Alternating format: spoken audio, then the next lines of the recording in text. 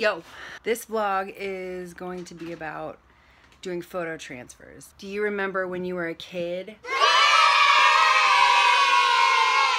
Did you ever take silly putty and press it onto newspaper and the newspaper print would be on the silly putty? It's the same idea. Mirror play. Oh. Anyway, so you can use wood for these. You can use a canvas. This is just a normal, you know, gessoed canvas. These work probably the best, especially if you're just beginning. First things first, I have this picture of my brother and sister-in-law at their wedding. The first thing that you need to do is remember to flip the image horizontally.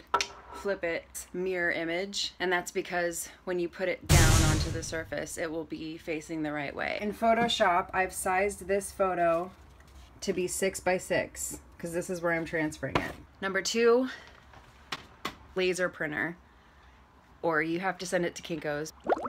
You can't really use inkjet. It's ink, and when it gets wet, it will smudge. Number 4 or 3 or 2 or 1, stay hydrated. Number whatever, pet the cat. Okay, I got the picture. I'm gonna cut it out. Really doesn't matter if it's even, at least not the way I do it, because when you reveal the image, you end up damaging it, but it gives it that sort of shabby chic look. So some of this is gonna get rubbed off in the final image. This would look really good just on the white background. Or we could paint it. Ooh. Does this look weird? Wonder how this looks. I can't wait to find out. Their wedding colors were like champagne and maroon, I think. Experimentation.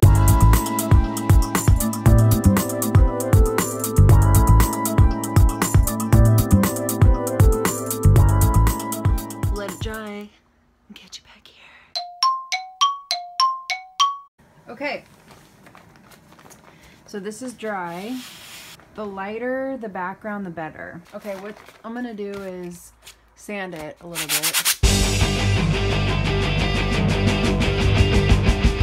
This is heavy gel medium and it's gloss, which means when it dries, it's glossy.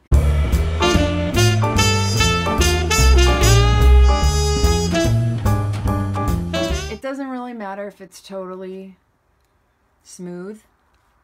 It's okay if there's bumps. You know, it's fine. I'm gonna take my picture and put it face down. Canvases are a little bit harder. They bend, and if you press too much on this, you're gonna make an indentation and then it looks bad, so you don't wanna do that. But you have to really press hard when you do these transfers because you want the paper to totally adhere everywhere. I really like to use brayers. They're really, really good. So I'm going around the edge, which is where the wood is first. When you're doing this on a solid piece of wood, of course, you can just go as hard as you want, but you know, you need to be a little bit more careful. So when I'm working with canvas, I usually put my hand right in here and I go like this.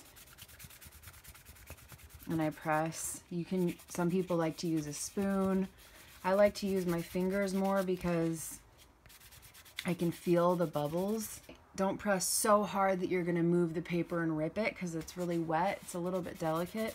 So I'm just sort of like not pressing super hard, which is why I'm going over and over, and I'm pressing up on the back to offset the pressure from the top.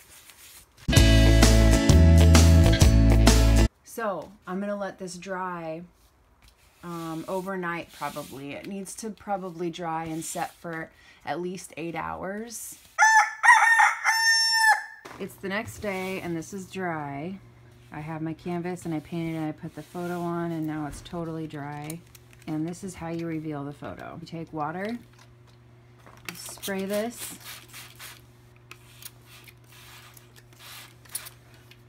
and This is always like Christmas because you don't know exactly what it's going to look like. So the water saturates the paper, and we're going to take the paper off. Ooh, fun times. So you can start to see the image. So what we're going to do is just rub a dub dub. Rub a dub shmub dub.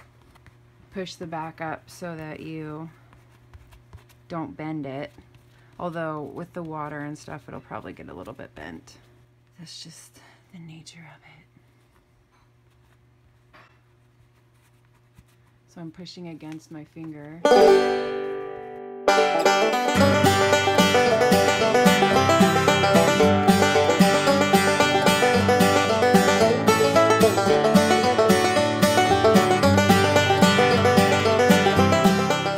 So the colors that I did are like on there. It looks so cool.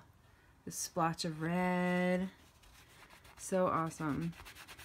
Really happy with this except for that, so I'll fix that. So it's El Finito. It's awesome. I love the way it turned out. This I did the top part again, and it kind of gave him like a splotch right there, but the whole thing is sort of just splotchy, and that's sort of the style of it. So I really like it. It's okay. It makes him look like a pirate. Arr.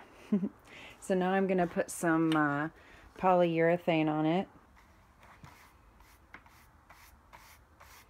I use this polyurethane water base, and it always gives a little bit of a there's like a yellowish, sort of almost sepia color that it gives it. I'm just gonna let that dry. There it is. See, it still looks shiny, but it's all done, and I mounted it on this frame, and hope they love it. So if you make one of your own, let me know. Post it on here. I want to see it.